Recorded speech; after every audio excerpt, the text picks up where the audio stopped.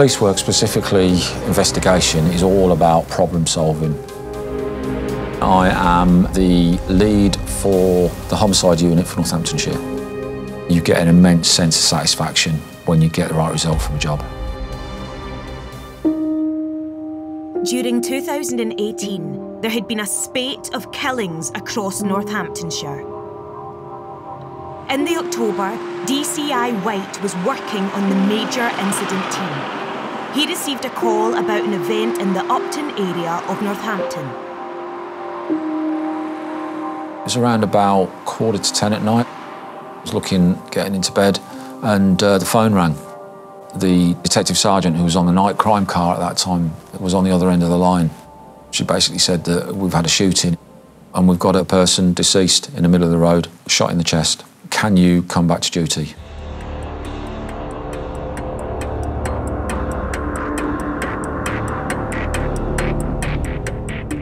By the time I got there, there was quite a number of people there, including the lad's family. The victim was a 22-year-old man who was father to a newborn baby. In the early stages of an investigation, there's sort of a finite amount of time where memories are fresh, alibis can be corroborated, where forensic evidence is fresh, and you're more likely to solve a murder, for instance, in the first 6 hours. So we really hit the first few hours after a murder really hard. There was no obvious motive, very little to go on, and what looked like a planned killing by very serious criminals. We've got a victim on the ground. Do we have any witnesses? Do we know who the offenders are? Has a gun been left in situ?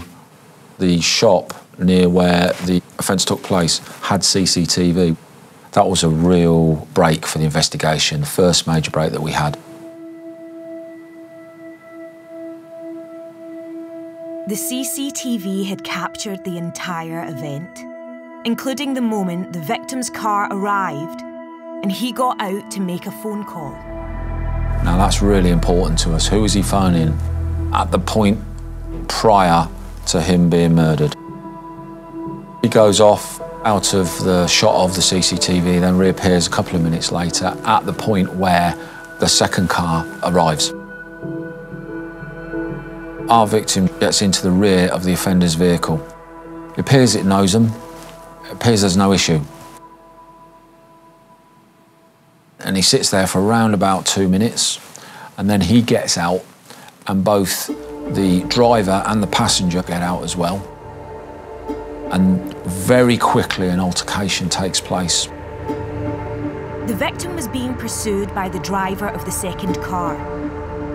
But a passenger from the Golf he had arrived in also jumped out. Some flashes from some gunshots. Bullets were discharged.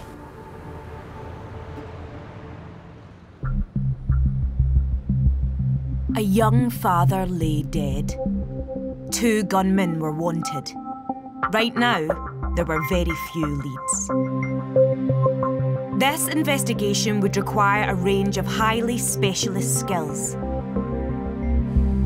Greg Taylor is a senior investigator at the National Ballistics Intelligence Service. I'm a firearms and ballistics examiner for the National Ballistics Intelligence Service, and I was the primary scientist for Navis on the operation. We examine firearms and ballistic material recovered from crime scenes. Mark D. Giovanni at Advanced Laser Imaging was also brought on board to help make sense of the murder scene. I'm a crime scene reconstruction expert.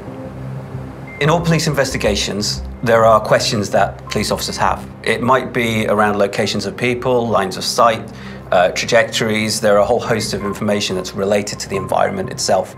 Historically, the way they could try and understand these is to go to the scene and try and recreate it physically.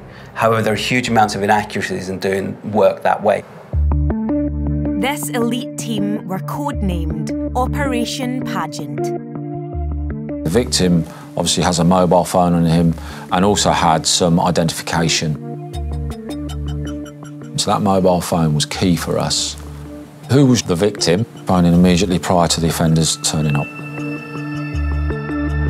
The second challenge was to see what could be determined from the small amount of forensic evidence found at the scene. We had the bullet casings retrieved in a forensically sound manner and sent off to NABIS. To start with, we received 3 casings from the crime scene. These were just left scattered on the street scene. But because you've got a fatal victim, there was a post-mortem and we needed to recover the projectile from the body. The first job that we do as a forensic scientist is to look at those casings and try and understand things like type of gun that have been used. For an event where you've got 3 casings, you might have 1 gun, you might have 3 guns. When a firearm discharges and it leaves ballistic material, the markings that are on there are unique to the gun, like a fingerprint. With the cartridge casings that have been recovered, we were able to infer that they were likely from a Glock pistol. When the projectile came in to us, we were able to infer that that was from a .38 caliber revolver. There were 2 guns that had been used. Meanwhile, the police detectives began analysing their second lead, the victim's mobile phone. We have a look at the phone and we can establish that he's calling a number ending 2895 immediately prior to the shooting. We need to find out who that is. A swift inquiry with the phone company outlined that it's pay-as-you-go, so we don't get anywhere in relation to who that person is. But the pay-as-you-go burner phone made a call immediately after the murder that the police could track. This becomes a significant line of inquiry for us.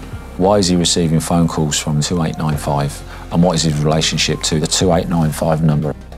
We track that phone. The police now had the identity of someone they believed was connected to the killers and possibly a getaway driver.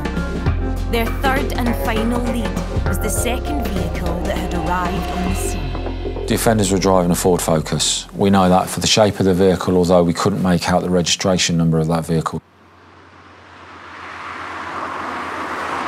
We receive a phone call from the force control room outlining the fact that there was a car on fire in some wooded area and they believe it's a Ford Focus. Luckily for us, it's only partially burnt out. That fire could have destroyed valuable forensics, linking the Ford Focus to the murder. So DCI White decided to also explore a new theory. You'd have to assume that if they were going to burn out a Ford Focus in a rural area like that, they'd have some means of getting away. The suggestion was that 2895 number called the third suspect and his vehicle were part of that sort of escape mechanism, so we really needed to find him. Within hours, their hunch paid off. Early the next morning, a road traffic collision was phoned in from junction 13 at Milton Keynes. And the vehicle that was involved in that was the third suspect's vehicle. When he returned home, he was greeted with a welcome party from Northamptonshire Police and we had him arrested. Police were confident this was the getaway driver, but he wasn't telling them anything. Retrieved his vehicle from junction 13. And after examination of the vehicle, we found that the vehicle contained a telematics box, which is actually a gold mine of information for us. And that created a trail of movement on that vehicle. The telematics identified that that vehicle had been on the same farmer's track as the Focus, where the Focus was burnt out. So we could put that vehicle there.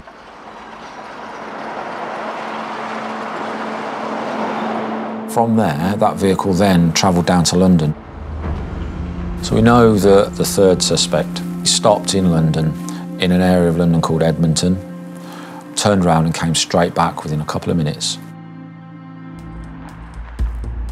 All the evidence suggested that the driver transported the killers to Edmonton. While units hunted the 2 shooters hiding in London, the investigation battled to piece together the evidence from the scene. One of the issues we had was that the CCTV from the scene really didn't identify who did what at what time, and this could have been an issue at court for us. And I wanted to see if we could do something around creating 3D imagery.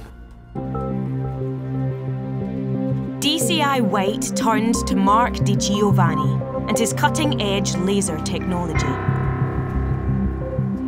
We capture the scene in its entirety digitally. We can take that back to the office. It allows us to carry out much more accurate reconstructions, and it allows us to produce a much better final product that they can put into court.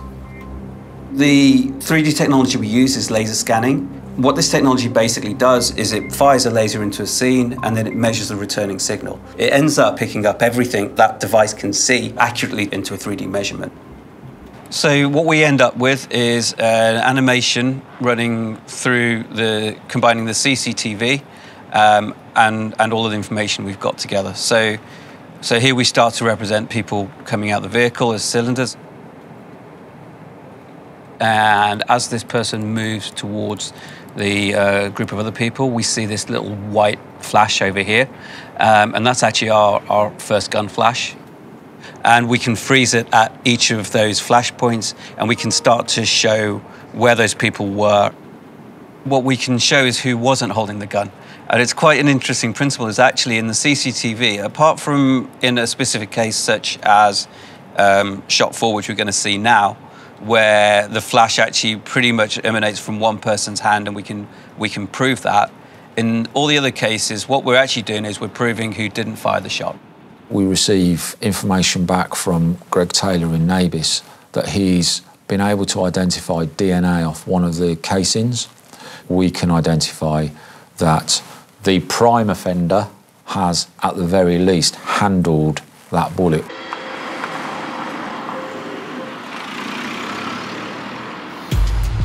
"14 days after the murder, the police now had 2 suspects.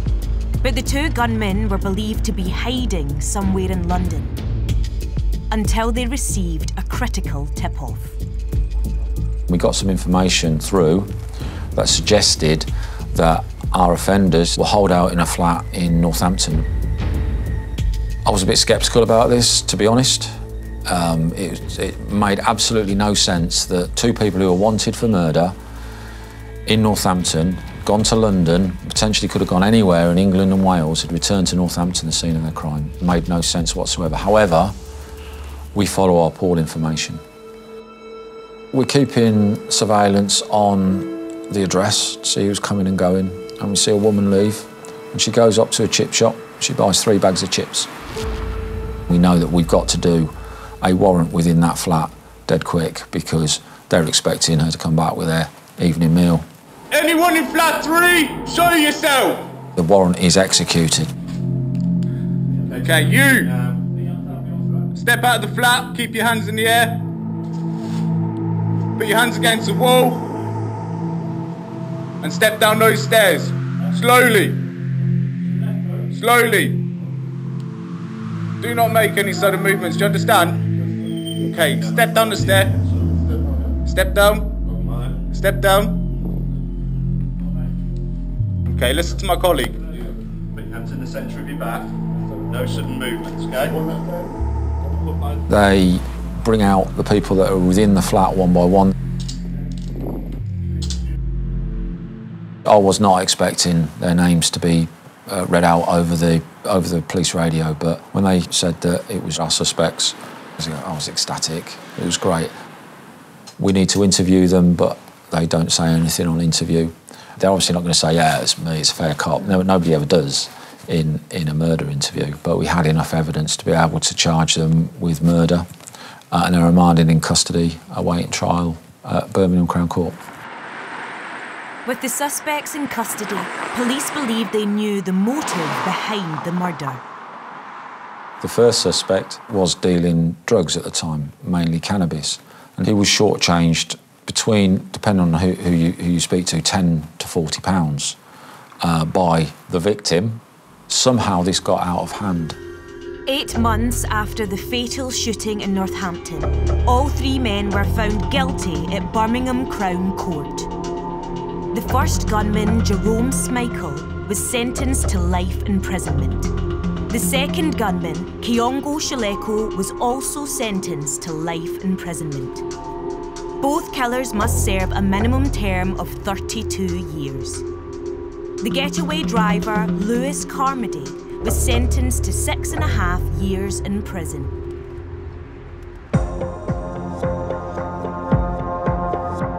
Distraction burglars are criminals who trick their way into your home, by pretending to be a tradesman or an emergency worker or an official.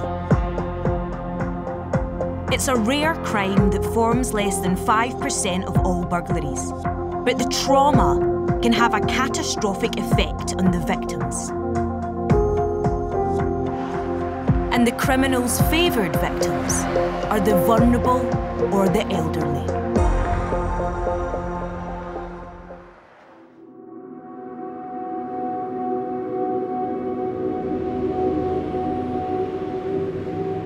I just love the opportunity to help people. I don't think many other jobs give you that chance to do that. I would look at any burglaries that come in and try and identify the offender. Kent Police established the Chief Constable's Crime Squad in 2019 to focus on burglaries. The crime squad is made up of two halves, so you've got the investigation side. We will deal with all the offences that are coming into custody. The disruption side have a lot of involvement in arresting the criminals. Summer 2020, and the police were called after a burglary at the home of a retired elderly couple. On Saturday, the 20th of June 2020, an elderly male and female were out in their garden. The elderly male came back inside the property about midday and noticed that his wallet and lots of cash was missing. He telephoned the police and reported it. It was in a very rural location, so there was a lack of CCTV, there was a lack of witnesses. The victim himself hadn't seen anybody go in and out of the property. The victims were an elderly retired couple, and the criminal hadn't finished with them yet. On the 6th of August 2020, the elderly male contacted the police and explained that a male had knocked on his door saying that he was a police officer called PC Davis from Canterbury Police Station. He referred to the earlier incident that the victim had reported and stated that he needed to come and identify some seized items at Canterbury Police Station the following day. However, when the elderly male had explained this to his wife, she became suspicious and advised him to contact the police. As well as the loss of money and items, the invasion of a home by burglars is often highly disturbing for the victims. The fact this burglar impersonated a police officer suggested he would stop at nothing to get what he wanted. The crime squad dedicated 2 crack officers to the case: PC Adele Tyler and PC Mike Eels. Mike is a very determined individual. He won't leave any stone unturned. I'm currently a disruption PC on the Chief Constable's Crime Squad. It's a job that's varied, it's a different job every day. Obviously it's nice to make a difference to people. Operation Canyon was up and running. We as police officers are here to protect members of the public. He took advantage of that and tried to manipulate the victim. To be honest, I was completely disgusted with that. If he's going around posing as one of us, of course people are going to trust him. And the effect that that has, they'll now doubt everybody. He basically just knew that there were elderly people living alone and he could take whatever he wanted. On the same day, police were contacted by another gentleman living in the village of Wingham, close to the scene of the first crimes. Police received a further report, approximately 5 minutes drive away from the first victim. He had returned home and had seen a male in his garden. The windows of his property were open and believed that the male had been inside. He confronted the male and the male then ran off. When the victim went back inside, he realised that his mobile phone was missing. This person is desperate. They will steal whatever they can. 2 houses had been targeted, but his crime spree continued to escalate, and soon police received calls from a 3rd victim, a 91-year-old suffering from dementia. The offender was described as aged about 40, with mousy brown hair, wearing a grey or green top and dark trousers. We now had 3 reported burglaries in a very small radius, all targeting vulnerable elderly victims. It was too much of a coincidence. It lit a fire within me, to be honest, to catch this guy.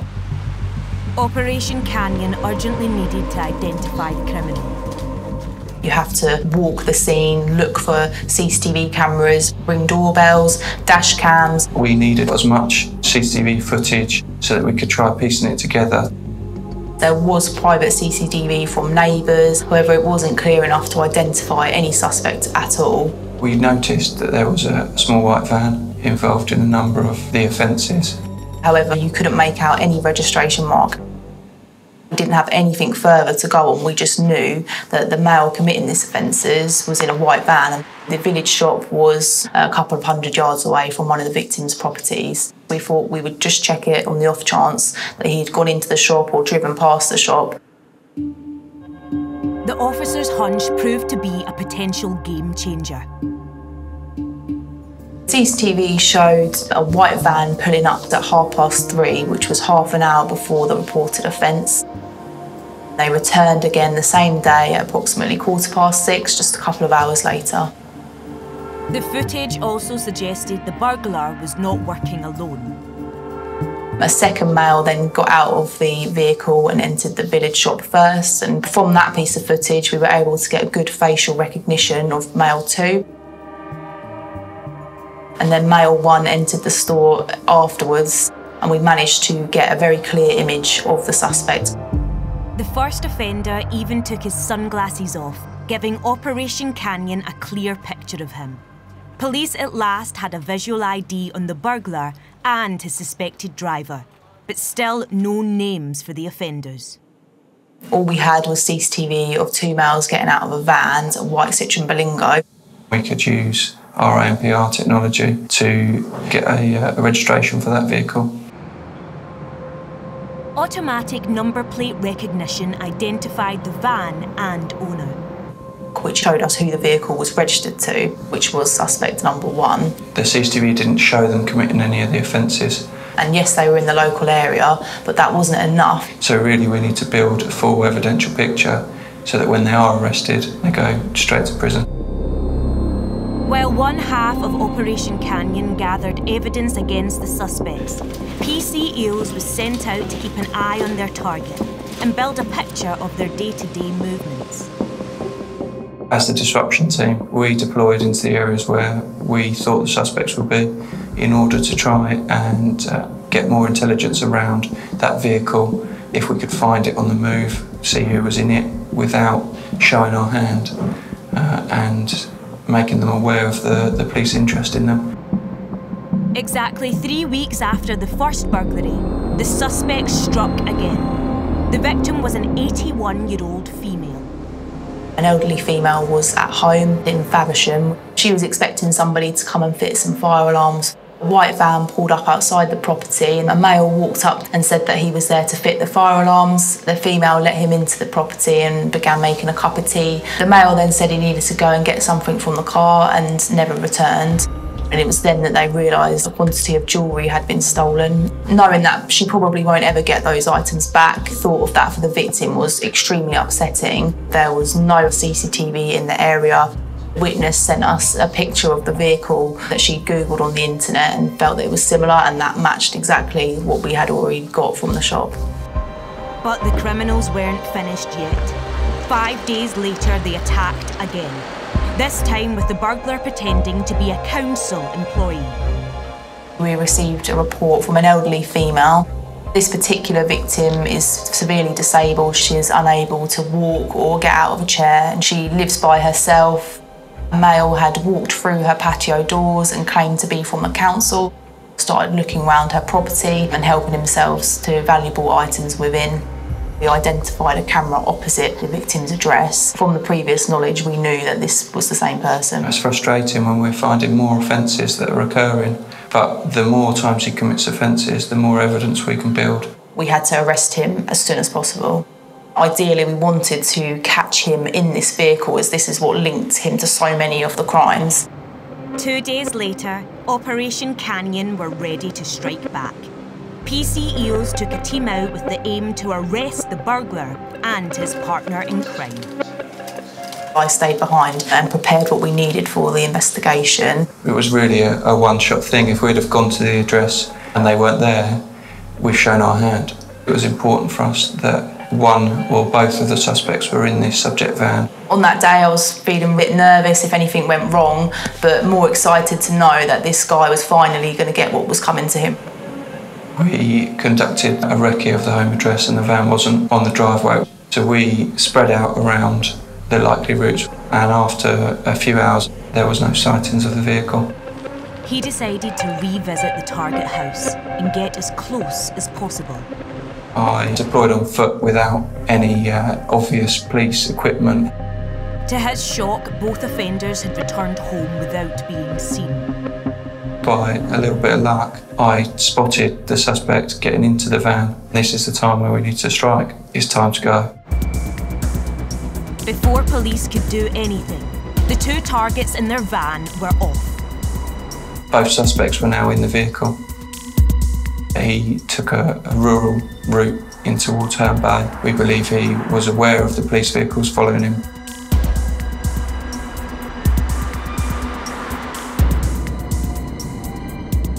And he made a sudden move and parked on the pavement on the wrong side of the road to make a quick exit from the vehicle. We boxed him in using our 3 cars. Go out the side, so. Go, let's go. One of the suspects has tried to walk quickly away from the vehicle. He was arrested very swiftly. I was able to get to the van and arrest the second suspect. No, at the moment you're under arrest on suspicion of conspiracy to burgle, okay? Been identified as part of a group of people carrying out burglaries. It's part of an investigation. So I think I jumped up in the air. I was so happy. You do not mention when questioned something which later on in court, anything you do say may be given in evidence. It took a bit of time, a lot of planning, but it worked well. It was a team effort. We had to work quickly to stop him from committing any further burglaries. Right, before you got in there, it's been searched. Oh, wait, mate, I've got handcuffs on. You ain't going to fucking thing. I'm not wearing a seatbelt. You are wearing a seatbelt. Listen, I'm medical exempt. Talk from wearing a seatbelt. Because I've broke my back. Okay. I'm medical exempt. Okay. Check it now. Where's your exemption? At home. Right. At home. The main suspect was very difficult to deal with in custody. He refused to come out of the cell to have an interview. When we went into the cell, he became violent. He was extremely aggressive towards us, shouting and screaming. He threw a cup of water in my colleague's face and just refused to answer any questions. While the burglar fought in police custody, Operation Canyon were trawling through the mobile phones of both offenders. A very important line of inquiry was mobile phone data. We knew that all we had was a van and him. That is going to go into some sort of special property. It is indeed, and that was in his pocket, was it? This phone was in the passenger's hand. We wanted to make sure that we hadn't missed any offences, so examining the phone data showed him in the exact offence locations at certain points and also in the surrounding area at various other times. And when combined with the other suspect's phone being in the same location with the CCTV and the descriptions, just put the nail in the coffin, really. He was charged with 6 counts of burglary. Both offenders were guilty. The burglar, Paul Ellis, was sentenced to over 6 years in prison, reflecting the fact he had targeted the victims of the burglaries. His accomplice was sentenced to 12 months. The victims were overjoyed. It was really nice to actually be able to tell them to know that they could sleep at night and not be worried about this man returning.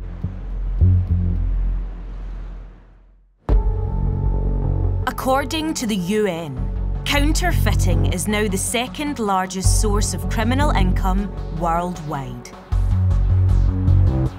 UK government stats show the annual loss to the economy through counterfeiting and piracy is over £9 billion.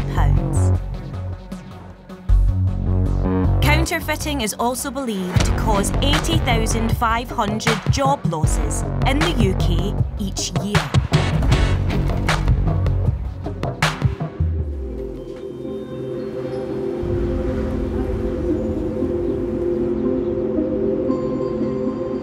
I've worked in policing for around 18 years now. I've worked in lots of roles ranging from serious fraud, murder investigation teams and violent crime. Kevin Ives is the lead detective of the Intellectual Property Crime Unit within City of London Police. The unit has suspended more than 30,000 websites and dealt with over £100 million worth of counterfeit goods. Counterfeit goods are any goods which are sold bearing a false trademark or a false name. The criminals will counterfeit absolutely anything. This one, a baby carrier. I mean, what a thing to counterfeit. It doesn't need me to explain what would happen if a baby carrier failed because it wasn't manufactured properly or had a fault. These crime types are clustered around the country. In this case particularly, it was in the northwest of England.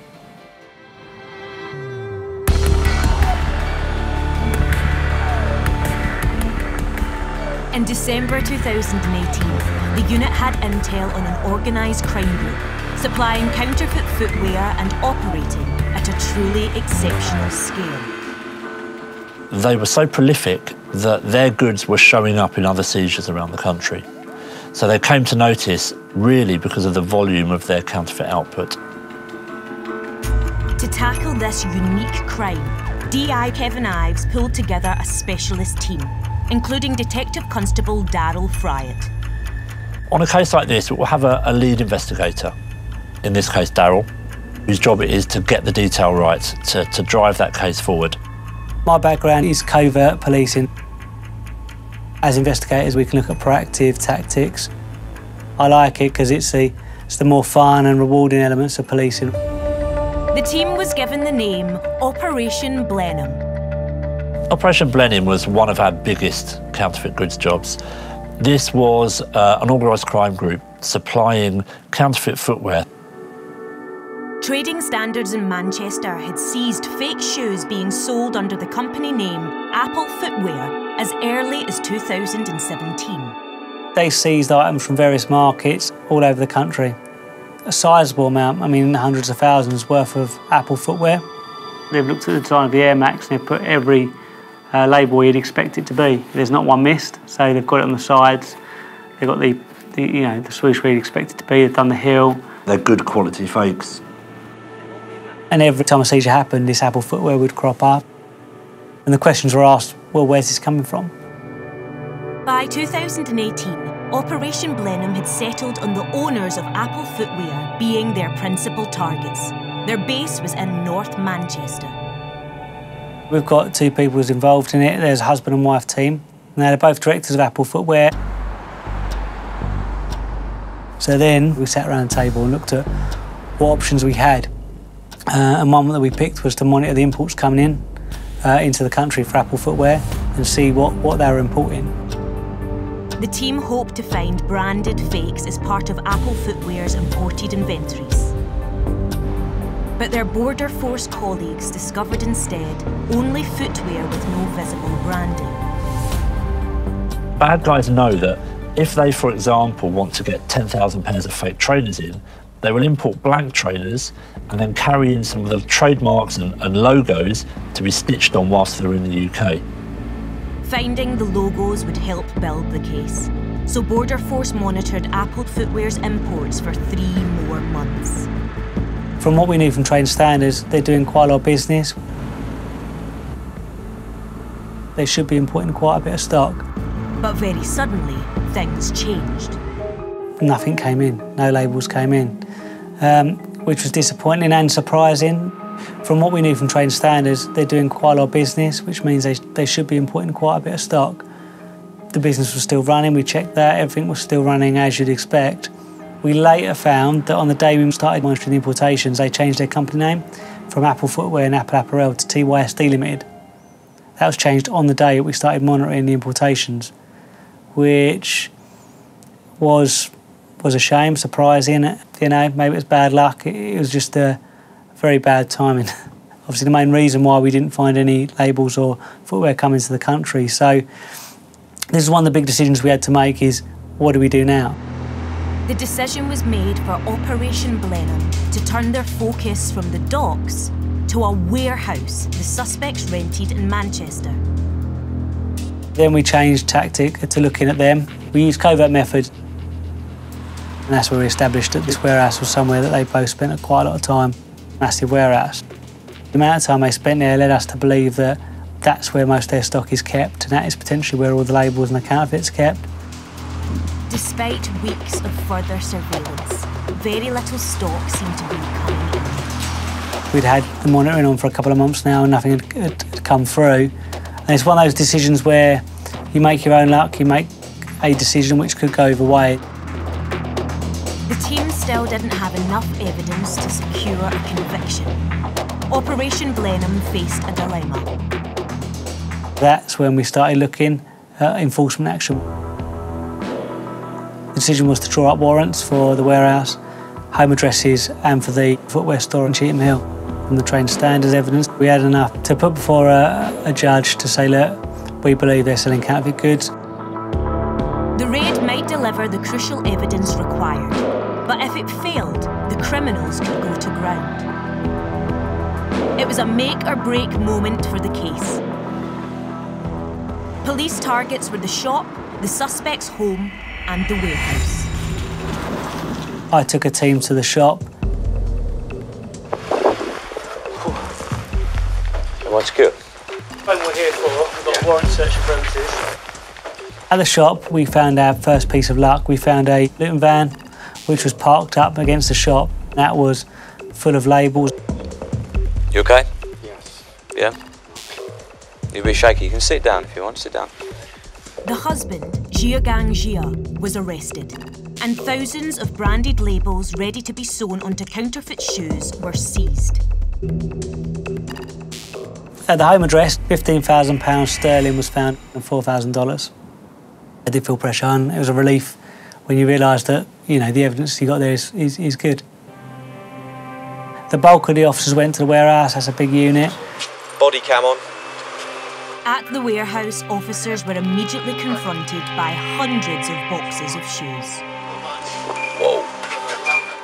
There was a huge amount of counterfeit goods. We recovered more goods than we were expecting to the point where we had to put something in place to literally seize the warehouse and lock it down because we couldn't transport that amount of goods.